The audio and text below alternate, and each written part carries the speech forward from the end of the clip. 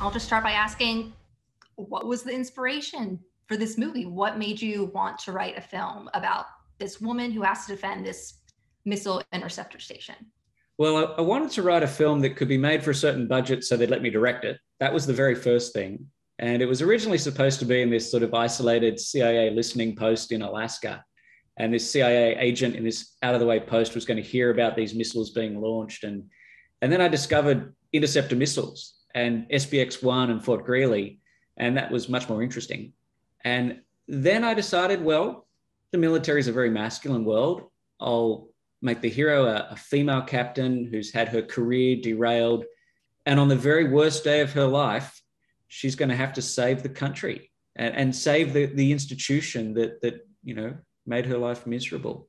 It struck me as a diehard kind of redemption tale, one in which hero and villain are mirror images of each other, and it sort of worked rather well.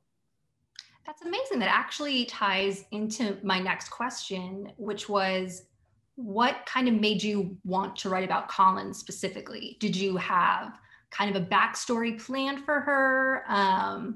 Was she someone that you had in mind from the get-go? No. So I find the military, it's a very masculine world. And I read very widely, researching my novels and researching scripts that I write. And I felt that the hero in this story needed to be physically, smaller than all of these men, all these physically strong men. And so having a accomplished captain who was a woman as the lead immediately made her smaller, not as physically strong, so she'd be an underdog. I had done some research for a different project about sexual harassment in the military, and it's truly awful.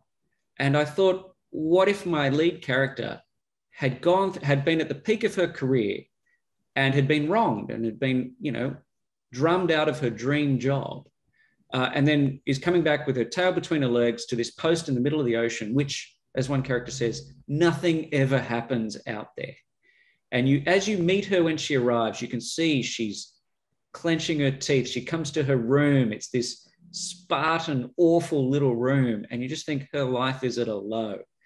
And the bounty hunt that is described in the movie, these things unfortunately really happen.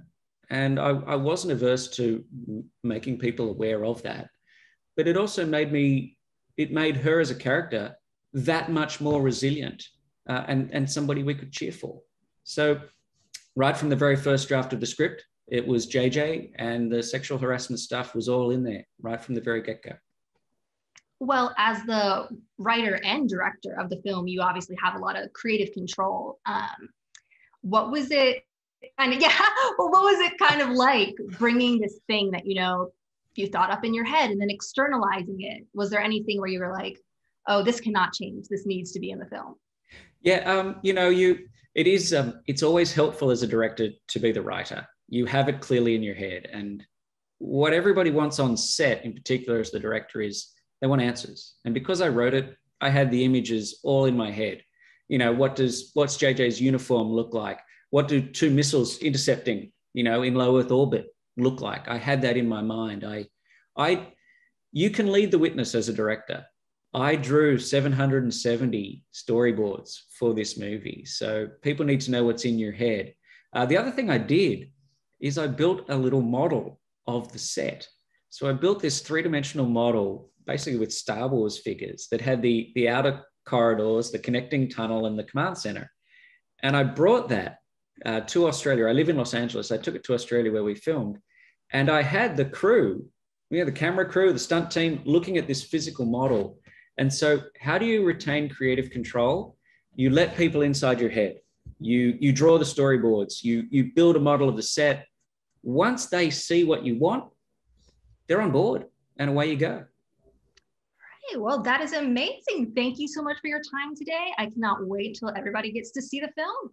Thanks. And I love Screen Rant.